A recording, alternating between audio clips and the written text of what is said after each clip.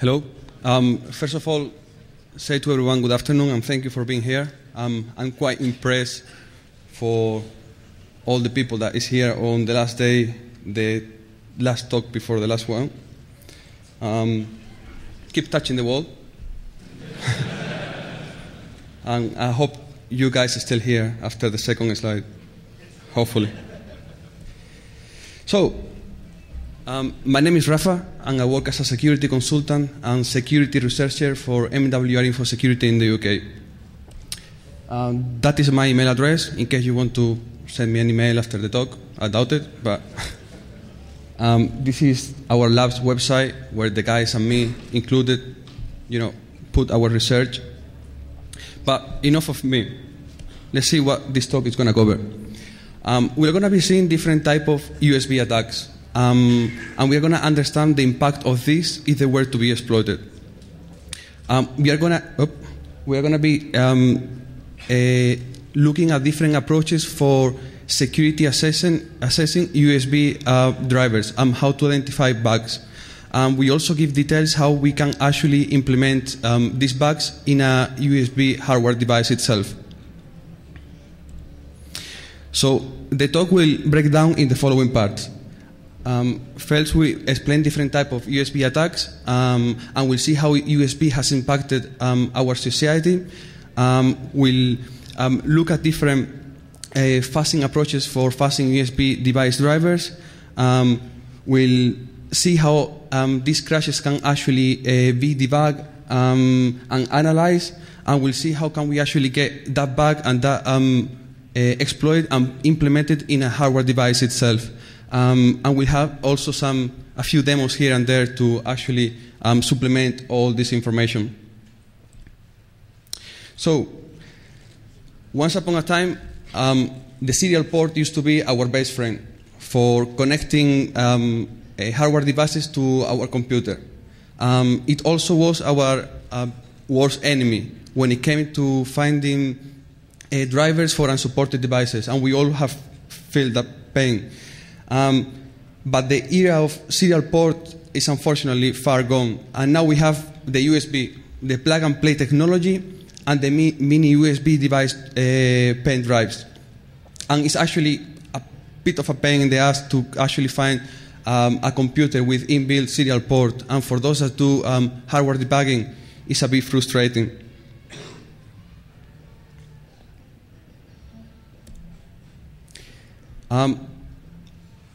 There's some danger with USB, and we have seen that companies lately has been some concerns about USB port itself, and we have seen this mainly at corporate level. We don't have to actually go very far to actually remember the famous configure, which actually exploited the auto-run functionality and spread as a worm by using the USB devices passed from hand to hand to exploit this vulnerability. And we have also found there is, as in any software, USB driver has also got vulnerabilities which can be triggered and exploited from development mistakes. But we don't have to get too technical when it comes to exploiting USB attacks. An individual can come to your company or to your organization pretending to be the cleaner after working hours and actually plug a USB keyboard, and after a period of time actually obtain a lot of information. And we all have seen in the news when a businessman or a politician has actually lost a pen drive with containing a lot of sensitive information and actually compromising this data. But we have seen some concern. Organization has started to actually think about that USB is not actually that secure. Major operating system has started to disable the auto-run functionality. At corporate level, they are starting to use USB encrypted pen drives in case this gets lost. and even we have seen in security policies that now a computer's standard build have a policy where they disable the USB port itself. And there is also even software out there that actually allow you to set different USB devices that can be used in a computer depending on the serial number. But there is still dangers there, because at the end of the day, it's up to the user to plug that USB device into the computer. And that involves security education and security awareness. That is something very difficult to combat with. But how did I get involved in this research? How did I start looking into USB devices? Well, it all came through one of our clients. They have this piece of hardware that does stuff, and they wanted this to be tested before the new release was actually out. So we tested it. The project took time in a period of 2 weeks, and we had to test. The project involved a little bit of everything, from protocol fuzzing, reverse engineering, and functionality hacking. It was a really great piece of work. Basically, it was hack the hardware in a period of 2 weeks as you could. And of course, included the new feature that was implementing in this new release, which was the USB port. So we start looking at the USB port. We took different approaches: white box testing, which was a little bit boring, and it required a little bit of source code review, as we all know. Black box testing, which was the fun part, because you don't actually see what you are sending. Well, you see what you're sending, but you don't see exactly what's going on. And we face the challenge of fuzzing USB device drivers. And of course, the build-based testing, which really helped when it came to doing this project. So before we go any further, let's have a little bit of technical background about the USB communication between the host device and the host computer and the USB device. The enumeration is the phase of communication between the host PC and the USB device, and is where the PC actually learns information about the device itself, about its identity. The descriptors are data structures that the USB device send to the host in the enumeration phase, and provide information about the configuration of the device, the manufacturer type, and its properties. As I say, the enumeration is the device identification, and it happens as soon as you plug the USB device in your computer. It's automatic, and in some operating systems, it's visible to us, such as Windows, where a pop-up Windows appear, telling you that a new USB device has been identified. And it's in this phase where descriptors are sent containing general information about the configuration of the device. We have different types of descriptors, and here we have some important ones. We have the device descriptor, which describes general information about the device and provide information such as the vendor ID, the product ID, and the serial number. It's in the product ID and the vendor ID that we are going to be particularly interested, because these are used to identify which device driver is going to be used. Then we have the configuration descriptor, which, as its name dictates, provide configuration information about the device, mainly relating to power management. Then we have the interface descriptor, which provides information about an interface within a configuration. We have the endpoint descriptor that provides information about the bandwidth that will be used in the USB port, USB bus, and we have the string descriptor, which is additional information that the device, the USB device, provide to the host in the enumeration process. And this is human readable data, and provides information such as the manufacturer name, the product name, and the serial number. And here we can see how a device descriptor looks like. And we can see the vendor ID and the product ID being those what are going to be used to identify the USB device, that the driver that will be used in the communication. And here we have a string descriptor. We have the as we can see, it's human readable data, and we have the manufacturer name and the product name. So,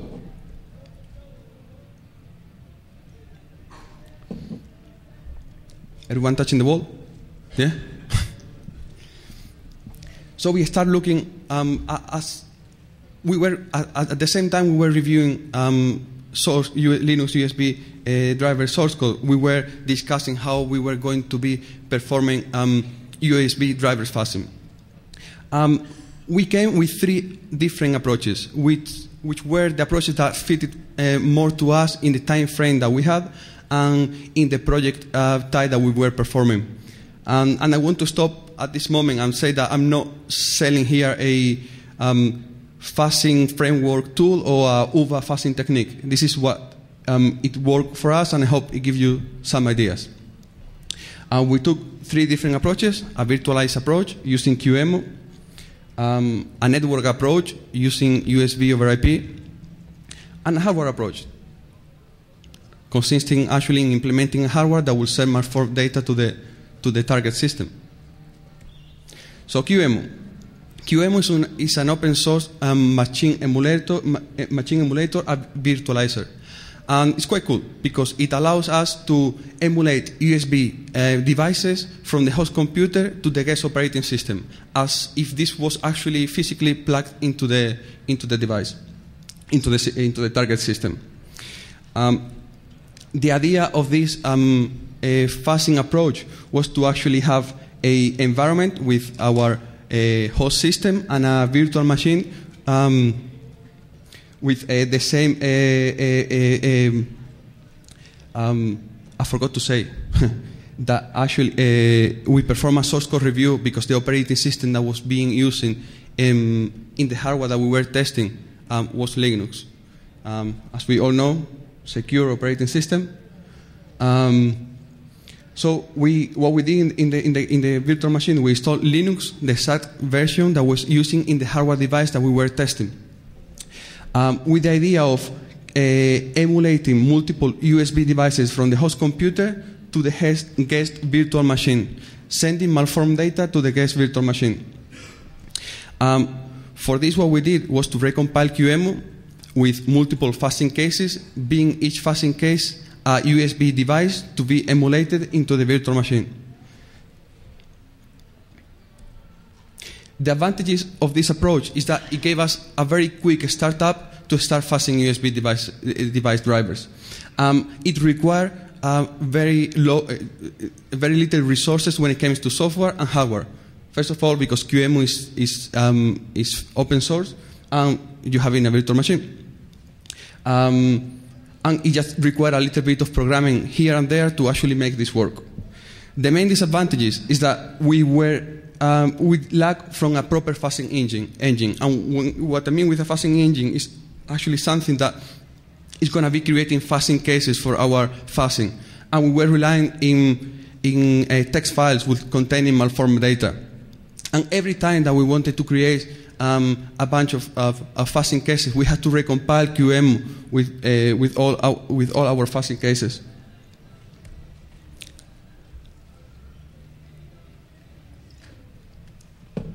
So we took a second approach, USB over IP, with the aim of overcoming some of the problems that we found in the previous approach. The idea of this is actually to get USB packets and sending over the network to the target system. For that, we look at it's a Linux module called USB IP, which actually allows you to legitimate share USB devices over the network. So we look at this module, and we got a couple of Wireshark captures. We see what was being sent. As it is also open source, we look at the source code to actually create a little tool that will allow us to send to replicate USB IP packets. So our environment looks something like this. We have the attacker system with this tool that we created to replicate the USB IP packets. we implemented an already existing network fuzzing engine, which will be creating our fuzzing cases. The attacker would send the USB packets over IP.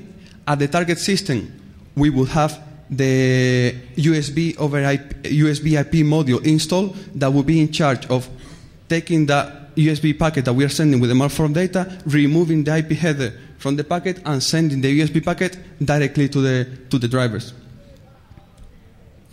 The advantages of this is that we had a fuzzing engine. We use an already network existing fuzzing engine, and it could create the different fuzzing cases.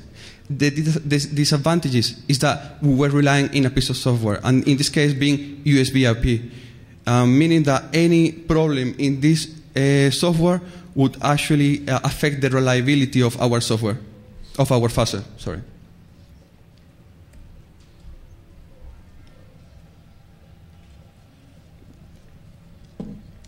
So, the third approach, hardware fuzzer.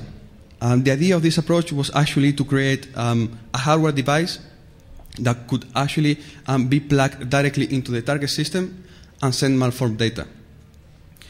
We didn't get to implement this approach because it's quite a long-term project, I would say, and it requires more than 2 weeks that we had for the testing. But the ideas that we thought about it were two approaches. The first approach would be to actually have this USB hardware that would create the fuzzing cases, impersonating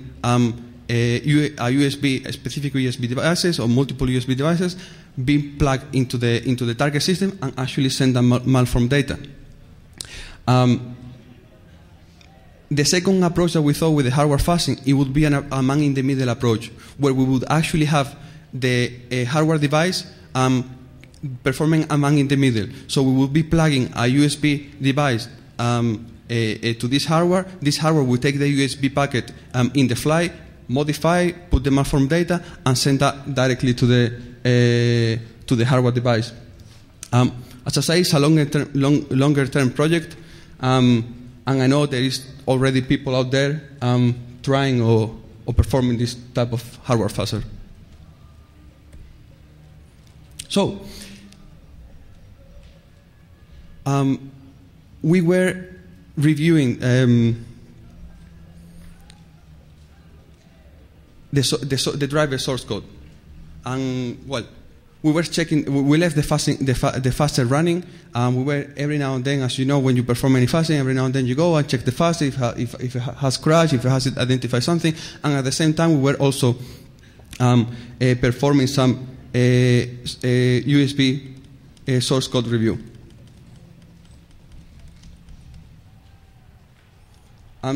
Just suddenly, while we were reviewing one of the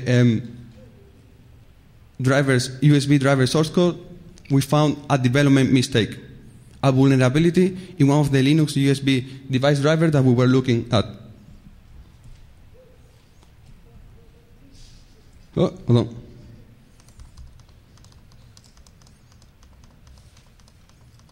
It's a pretty picture.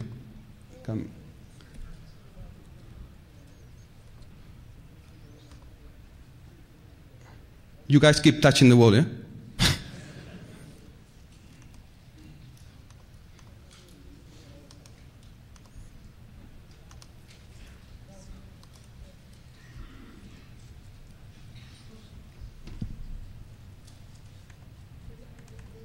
Hmm.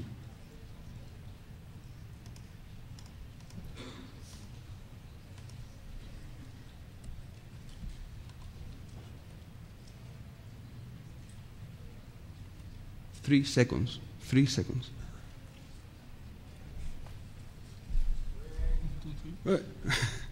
3 Spanish seconds.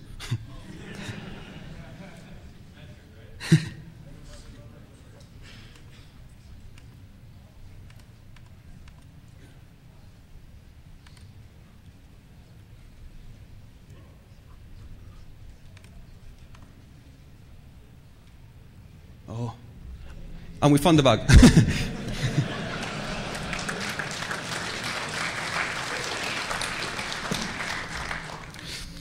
Okay. we found a bug in one of the Linux USB driver device drivers. The bad news. For some political issues, I can't actually disclose as much as I would like. In this slide, I would have had actually the vulnerability that I found, actually the device itself. And I cannot put the picture, so I say I'm going to put a pretty picture.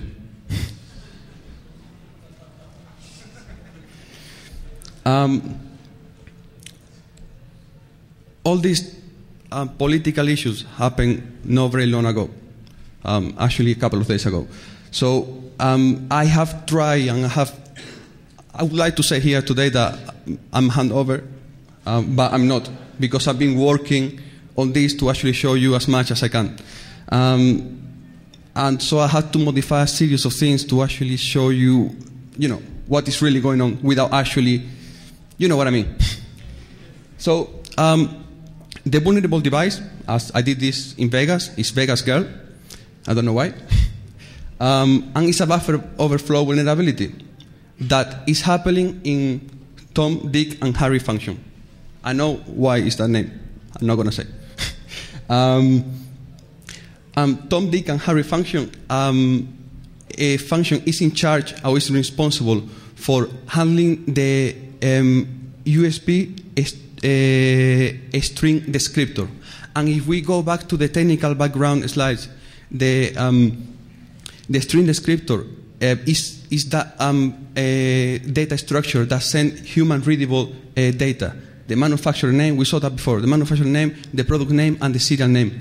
And it's actually data that we control, because it's sent from the USB device to the host computer, which means that we can actually cause this, we can actually trigger this buffer overflow. So, USB string function is actually, well, it's not similar, but we can think of as a main copy or a string copy, because we are actually copying from A to B and into a buffer. And we are, the buffer that we are overflowing is used by an element of one of the USB device structure. So what is actually happening, we are just copying too much data in that buffer and allowing us to actually overwrite other elements of the data structure. And we'll see later what actually can happen with this. What we're going to do to demonstrate the vulnerability, we are going to do a kernel crash demo.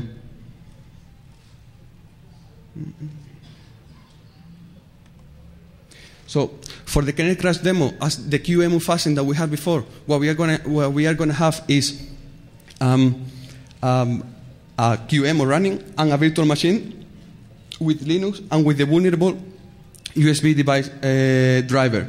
And what we are going to be doing is emulating our malicious Vegas kernel. That sounds big. Malicious Vegas kernel device.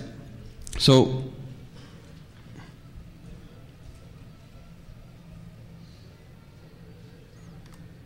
we start QEMU.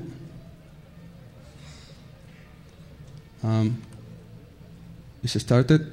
And we can see here the vendor ID and the product ID, being those who is actually going to identify the device driver that is going to be used. Of course, it's not 0000.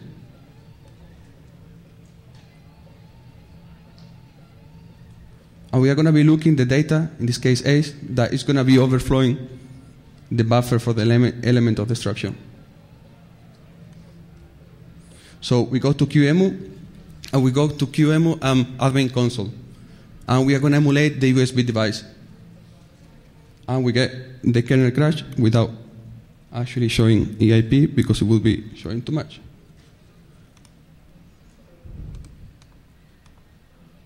So, for crash analysis, there are many tools out there for kernel. Hold on. There are many tools out there for analyzing kernel crash. A majority of them based in GDB. I'm quite a big fan, or what it really worked for me in this project was KGDB, because it actually allows you to set breakpoints in the kernel in live execution. So the environment I have set up is KGDB in the debugger system. The target system running the Linux with a vulnerable USB device driver connected with a serial connection, and the malicious USB device plugged into the target system, and the target system having the running the Linux driver that will be debugged. So what I did, I implemented this exploit in a hardware device, and I use a PIC-18 family microcontroller, which is relatively easy to program, and you got a lot of guides out there to actually do this. And I performed the malicious. I implemented the malicious Vega kernel device. I flashed the microcontroller with the shellcode in order to exploit the device driver. The device driver, my little baby, looks something like this, which I will show here, which is a PIC-18 F14K550.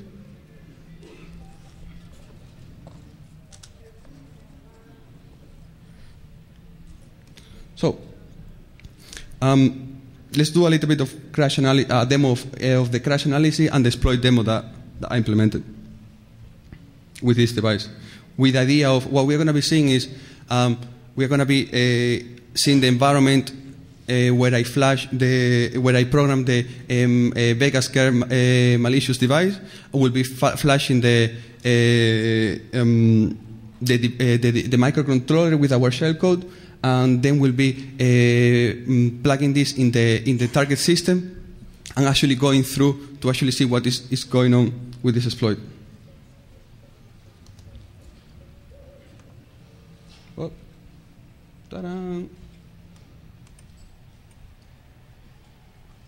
I just showed the end of the demo.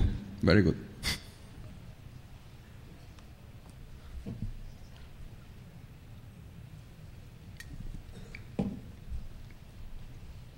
So, this is my environment for programming the USB device using MP Labs. Just really quite cool software. And I'm not very good doing demos, but that is going to be a set of A's that will be the code that we're going to be executing in this demo.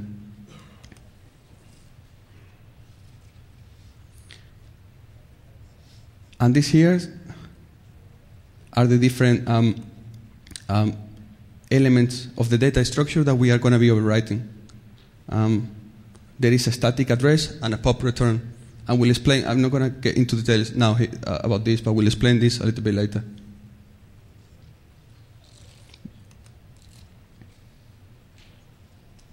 So we compile our source code, hopefully.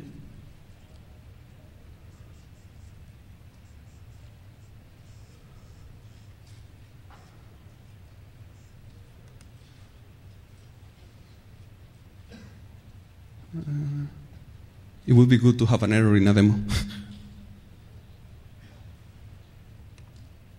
And we're going to be flashing our microcontroller.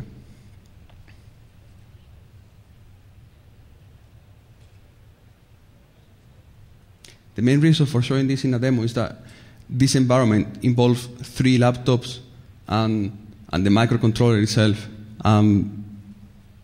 Plugging this around, it could be a little bit of a trouble.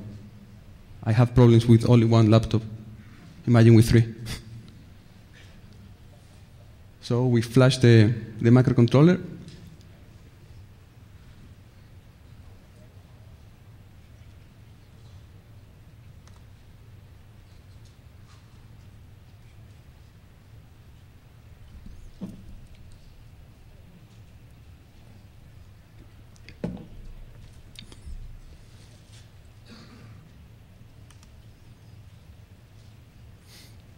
And what we do, this is going to be our debugger system, which is actually plugged with a serial port to the target system with the Vega's kernel device is actually running.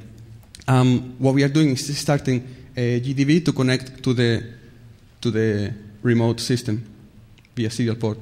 We connect to the target system, and we send a breakpoint in Tom, Dick, and Harry function. That, if we remember, is the function where the enumeration process takes place and the string descriptor is actually passed from the device to the host computer. So we continue, we hit that function, and we set a breakpoint in USB string, which is going to be doing the copying into the buffer. We continue, and there is our buffer, and we are going to see the status of our buffer at that stage. And as we can see at the moment, the buffer is empty. So we continue, we hit the USB string function again, and we look at the status of our buffer. And now we see that our buffer is legitimately filled with our set of A's. We continue, and this is where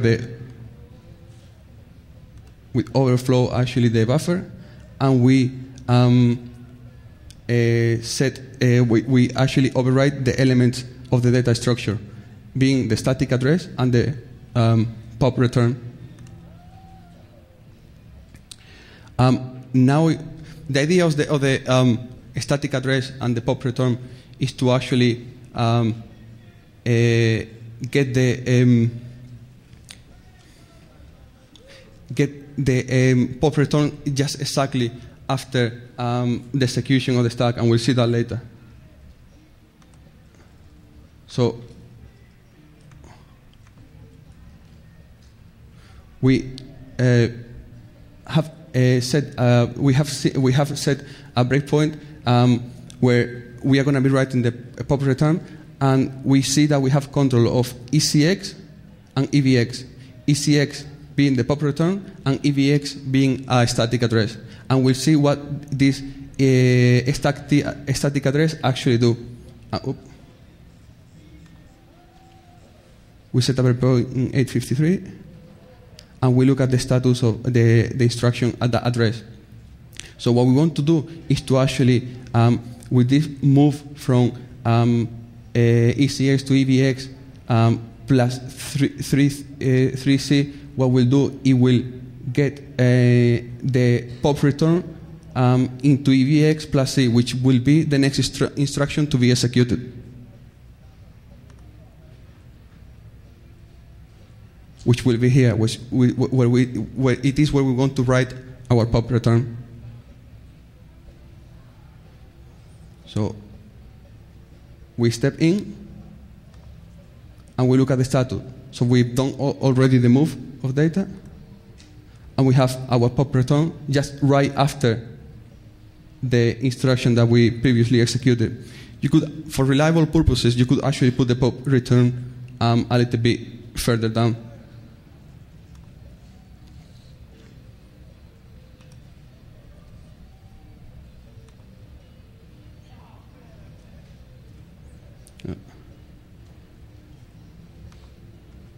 Okay, sorry. So we step in, and we get into pop EAX. What pop EAX is going to be popping EAX and bringing execution to the next instruction, which is going to be a pointer with our shellcode close to where our shellcode is. And we return, and we'll be executing the address. And we get the segmentation fault. If we do backtrace, we can see the execution path.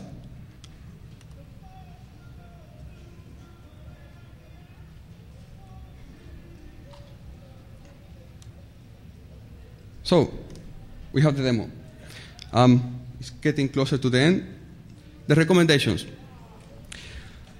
Disable not require USB drivers when you can. Actually try to assess the USB device driver that you need, and actually just use the ones that you need. In that way, you actually will close down a little bit the the attack vectors. And security test the USB drivers when possible. And if you have access to the source code, do a source code review. Or if not, you can also do black box testing. And also in organization or company, always assess the use of USB risk. Implement security policies when required. Assess the risk. A little bit of reference here, more reference here. And questions? Any questions?